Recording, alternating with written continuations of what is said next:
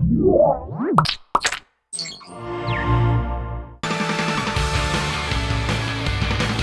episode of Tekzilla is brought to you by the 2012 Ford Mustang. Time to get our HD Nation on. Hey, you know what? We're going to start off today with a post from the forums that caught our eye.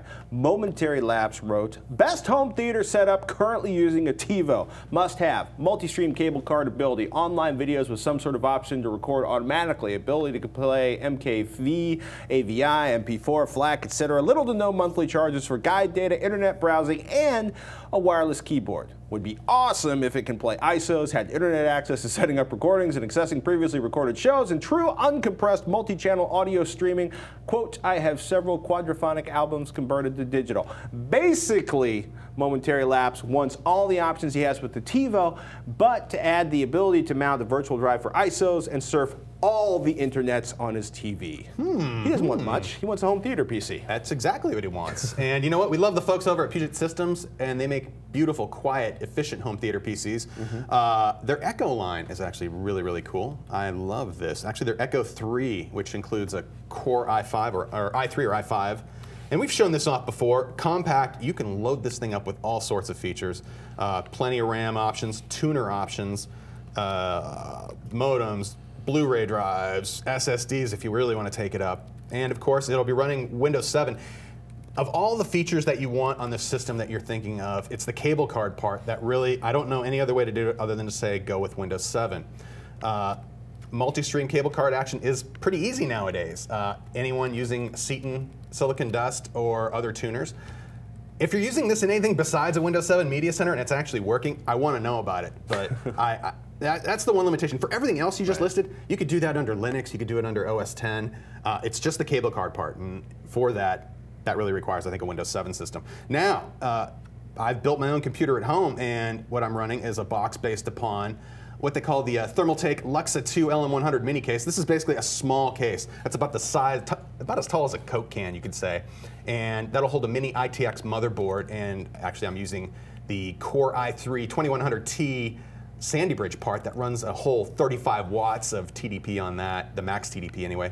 It's an Intel motherboard in there, 4 gigs of RAM, Intel SSD with a 1 or 2 terabyte Western Digital black drive for extra storage.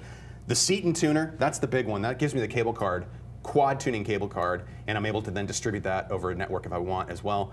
It's running Windows 7 because I don't know what else does. Some of the other software, though, that I use to control the whole thing, one is a beautiful program called Hippo Remote Pro. My favorite remote over IP smartphone app. I actually have this app running on my iPhone, and it gives me, in this case, I have a Windows Media Center controller pulled up. It also includes, full playback controls. You can even see the green button down there in the corner.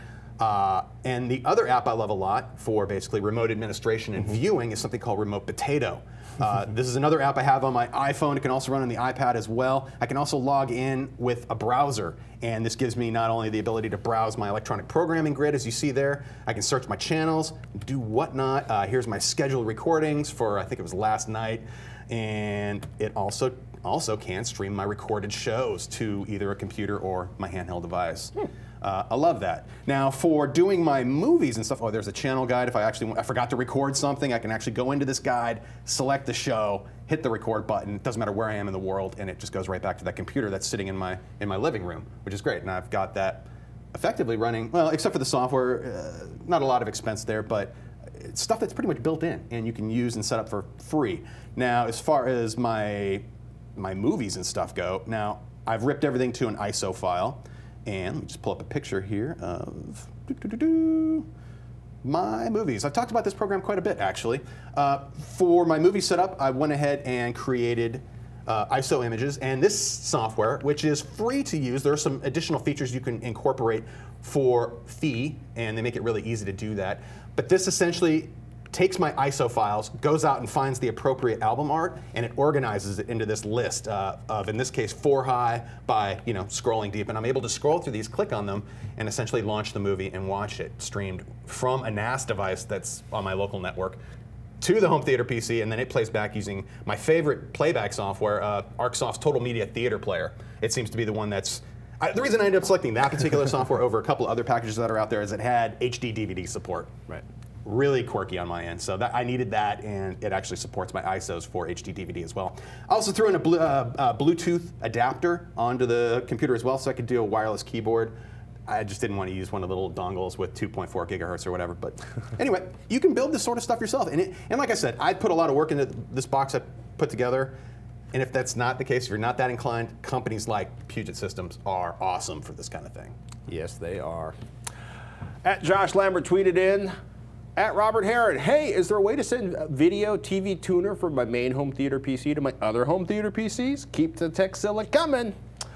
Well, yeah. Of course. Two products. They're what you call network-enabled tuners. One, basically, for cable TV tuning, each of the 4 tuners in Seton Corp's InfiniTV 4 product, their cable card adapter, can be assigned to individual Windows 7 computers on that local network.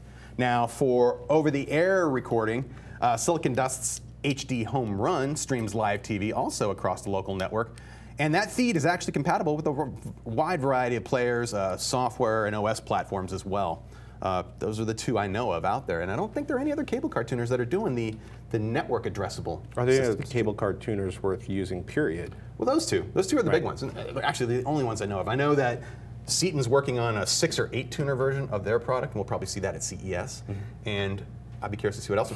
I'm really waiting for some sort of IP return for cable card products, so that we can do two-way communication to enable things like video on demand and your on-demand services, because that's the one thing you really miss out on that you're unable to access with cable card compared to a standard set-top box. Yeah, we'll see. Yeah. I don't think cable I'm not holding companies my really breath like on this cable one card. Gina writes in, I had this ongoing argument with my dad about why I watch standard def channels in the 4:3 aspect ratio with black bars to the left and right, aka pillar bars. He says I should have it in 16:9, but that of course stretches the picture, which really bothers me and bothers me. He got a new Samsung 32-inch LCD TV on Black Friday and actually read through the manual, which said that watching broadcasts in the 4:3 aspect ratio can cause screen burn-in. So now he's ranting and raving that I'm wrong for not having everything at 16:9. I have a Samsung 46-inch LED TV. Should this be a concern to me? I don't watch SD for hours on end since I use the TV as a monitor for my home theater PC, and I do watch Blu-rays and DVDs often enough. Is there a difference between his LCD and my LED TVs as far as usage over time? Please shed some light on this for me. I'm tired of my dad thinking that I'm a fool for watching SD programs in the proper 4:3 aspect ratio. Regards, Gina from Chicago. Gina, your dad is wasting his voice. Nah. No. Hey, so-called screen burn, aka permanent image retention, is something typically associated with the uneven wear of the light-emitting phosphors that are basically in the pixels of a plasma display. Or an old CRT. Old CRTs too. Those are also phosphor-based displays. Basically, the phosphor is excited, it glows, and if you wear those phosphors unevenly, you can get patches that don't illuminate as brightly, creating kind of a wear pattern that you can actually see. And as Gina's dad discovered, LCD manufacturers like Samsung, they include a similar warning with their LCD televisions as well, suggesting that you shouldn't leave a static image on the screen for prolonged periods of time. Oh, wait, was that static image? Static imagery. They want every pixel in that screen to wear evenly, and I have seen a static picture leave a permanent mark on an LCD. The most extreme case I've ever seen was at the Wynn Hotel in Las Vegas. They have an installation of several hundred, maybe thousands of Sharp LCDs that were all configured to show things like Keno and other betting games, as well as general hotel info. Every LCD in that place that displayed a mostly static image exhibited obvious wear patterns. And it probably took a year or two for it to get as bad as it did. But those are like Keno in yellow letters on a blue background.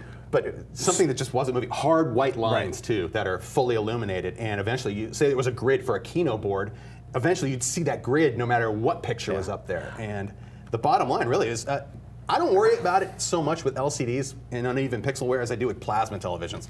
And occasional 4:3 viewing on your LCD really won't hurt a thing. That said, do check your flat panel, though, for a letterbox or a pillar bar setting that can automatically adjust the color or the brightness of the bars themselves to minimize uneven wear.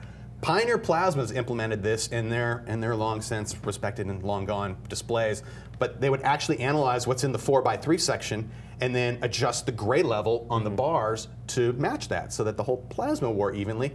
What a great idea! And I think actually Samsung does that too on their new displays as well. But I gotta say, watching 4:3 content stretch to 16:9 makes me want to kick things. I don't think you should ever really do that.